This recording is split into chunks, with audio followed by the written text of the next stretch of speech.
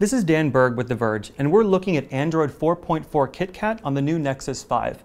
As you can see, there's been a handful of different design tweaks, including the translucent menu bar and a little animation when you go in and view the apps. It's a little bit like iOS 7, but not as big of an extreme change as iOS 7 was for Apple. One of the changes is going to be to the dialer, and it operates a lot like the Yellow Pages now. So instead of just having your contacts in there, you can also search for nearby restaurants and different places of interest. It'll show you and allow you to contact directly from the dialer.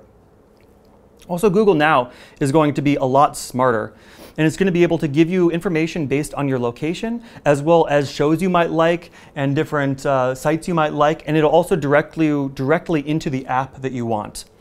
So Google has combined Google Hangouts and SMS, so they're now one and the same. So by default, when you get your phone, there is no Messages app. However, if you don't like that, you can always download a third-party application and set that as your default messaging app. But as it stands, you're going to be using Hangouts a lot more on Android KitKat. So overall, there has been a lot of changes under the hood. Essentially, it's going to make the operating system run a lot better on lower-end phones. Google promises updates to the Nexus phone and the Google Play Edition soon.